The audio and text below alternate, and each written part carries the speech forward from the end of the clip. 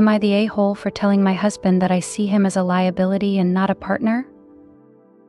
Sorry for the long post. It's 2 a.m. and I'm crying and tired and worn out. If I'm rambling, it's because I've held this in for so long, not wanting to burden friends or family with my marital troubles.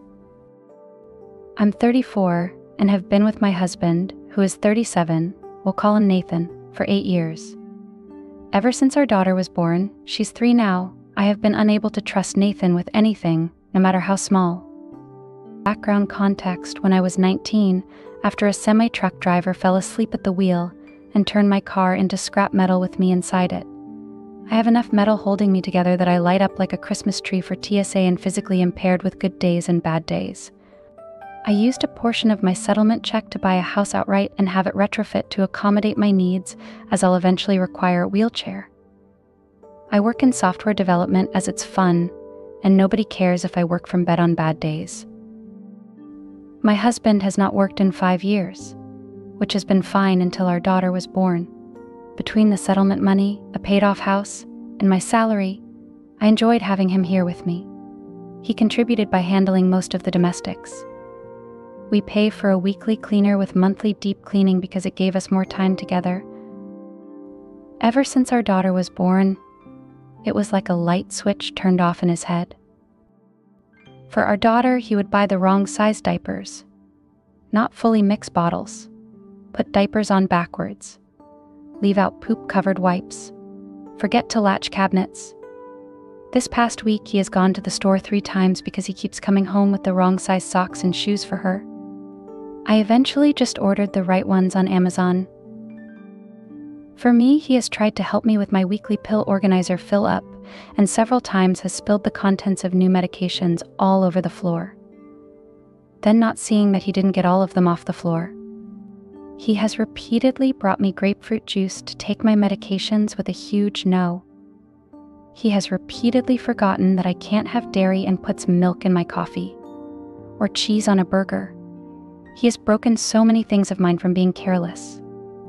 He shattered my laptop because it slipped out of his hand when he tried to pack it for a trip, even after I said I would pack my own electronics. We've lost so many spoons and forks to the disposal.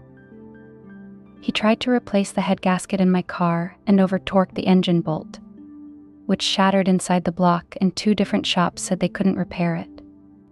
We ended up getting a new vehicle because a replacement engine would have cost $11,000. A week later, he crashed the new car into the garage door because he thought he'd press the brakes, not accelerator. He wanted to do TikToks and streaming as a hobby. I supported him initially, but I quickly noticed a pattern. Anything regarding our daughter or me, he was sloppy and careless. He never whoops at his own stuff. He would build entire sets to stream or make videos with, leave the garage, and leave his brain in the garage.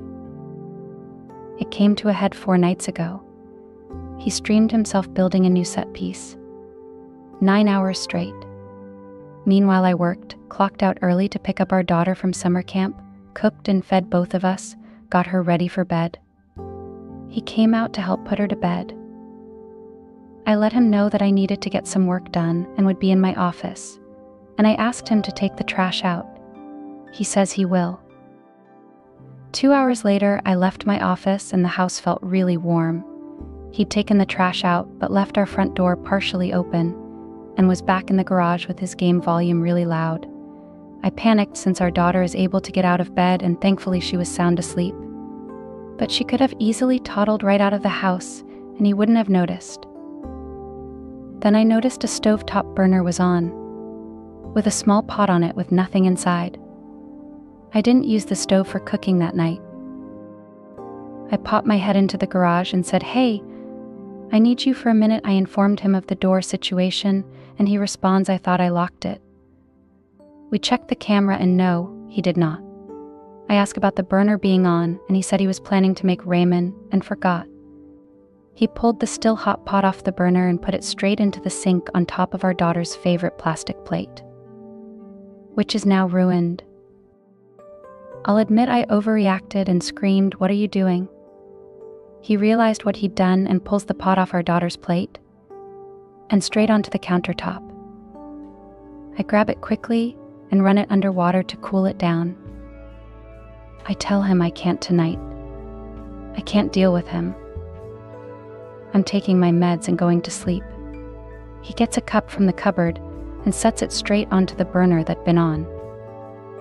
I hit my limit. I started crying. He kept saying that it was fine. Things happen. It's just an accident. He's had a rough day from streaming. He's just tired. Why am I crying? It's just a cup. We can replace it. The anger hit and I said it's because I have a liability and not a partner. He said, what the fuck does that mean? I screamed that it's because I can't trust him to do anything. That I'm always having to watch him like a child. Always having to bear the costs of his mistakes. That every time I get careless and think I can trust him to be an adult, I'm always the one getting fucked over. I then said I can't see you as a partner anymore. You're just another liability in my checkbook. He immediately stormed out of the kitchen and went to bed. I called my mom and told her what happened. She thinks it's just stress and offered to take our daughter for a week so we could figure this out without our daughter seeing it. She says it was an asshole thing to call my husband a liability. In the morning, I told my husband that my mom would pick up our daughter from summer camp and offered to watch her for a week. He said okay, and that's the only interaction we've had since. He spends all day in the garage playing games with his friends, making TikToks, and streaming.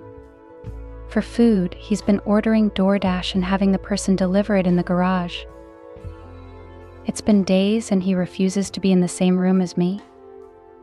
I've tried messaging him to ask if we can talk or figure out a solution, but he's just left me unread.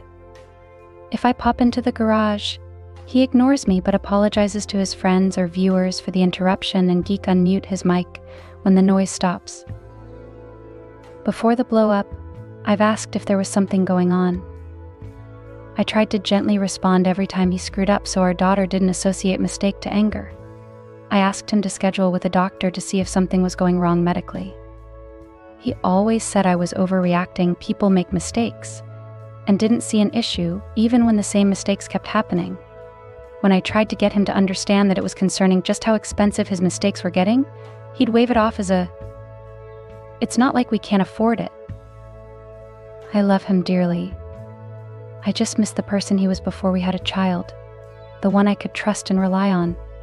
Did I screw this up forever? Was I being too harsh on his mistakes? Am I missing something? Am I the asshole?